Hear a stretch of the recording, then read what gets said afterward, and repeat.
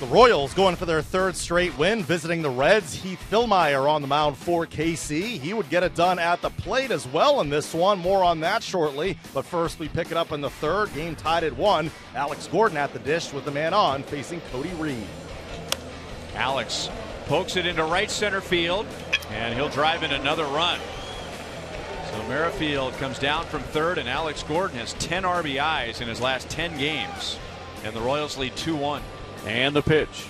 Swing and a grounder to the right side. Second baseman goes into the outfield grass. Can't make the play. A run scores. Escobar with an RBI infield hit.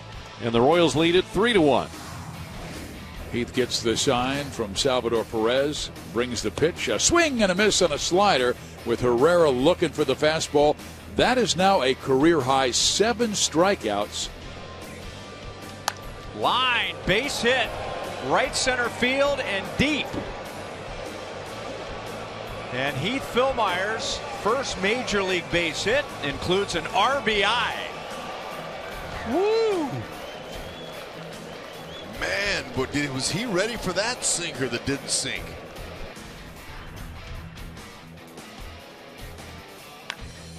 Gordon hits it the other way pretty well. Deep left field. That's way back there. That ball is out of here. It's a home run for Gordon.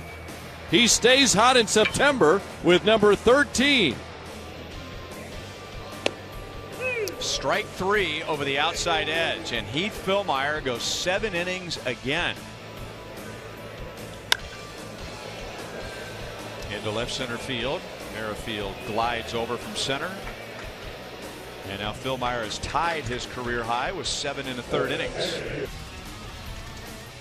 The Royals win their third straight, taking down the Reds 6-1. Heath Fillmyer the victory, allowing just a run in 7 1/3 frames, striking out a career-high 9. Whit Merrifield extends his hitting streak to 16 straight games. The Reds have now dropped 5 in a row.